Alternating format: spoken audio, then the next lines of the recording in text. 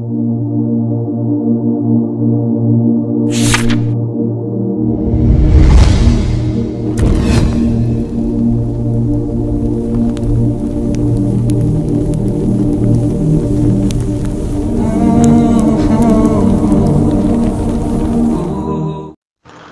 আসসালাম ওয়া রাহমাতুল্লাহি ওয়া বারাকাতুহু। বাহরাইন থেকে শাহাদাত ভাই জানতে চেয়েছেন, বেতরের নামাজ রাত্রে পড়তে না পারলে এটা কি কাজা করতে হবে?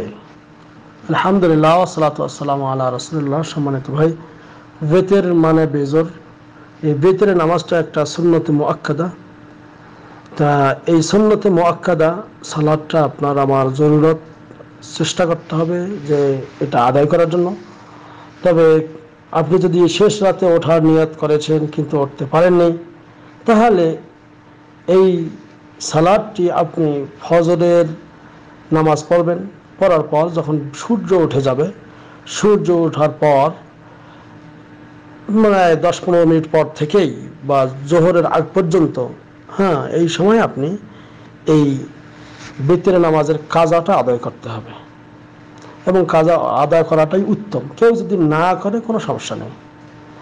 তবে হাদিসে এসেছে, নবী করিম সাল্লাল্লাহু আলাইহি ওয়াসাল্লাম যায়েদ বিন আসলাম রাদিয়াল্লাহু তাআলা আনহু বলেন যে রাসূলুল্লাহ সাল্লাল্লাহু আলাইহি ওয়াসাল্লাম তিনি বলেছেন, মান নামা আন বিতরিহি ফালিয়ুসাল্লি ইযা আসবাহ, রাওয়াহু আত-তিরমিজি। তিরমিজিতে বর্ণিত রয়েছে যে যে ব্যক্তি বেতের পড়ার জন্য জাগতে পারেনি, সে যেন সকালে সেটা আদায় করে নেয়। তিরমিজিতে হাদিস বর্ণিত রয়েছে। অর্থাৎ আপনি রাতে পড়তে পারেননি, তাহলে এটা সকালে আদায় করে নেবেন।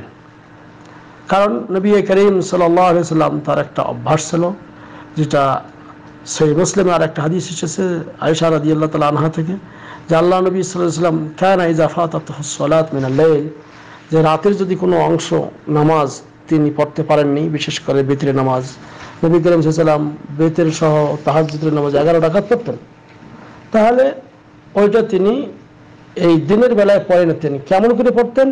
যে সাল্লা মিনান নাহারে সিনতায় আশারা রাকা, সেটা তিনি দিনের বেলায় 12 রাকাত পড়তেন। অর্থাৎ রাতে তিনি বেতের সহ 11 রাকাত পড়তেন।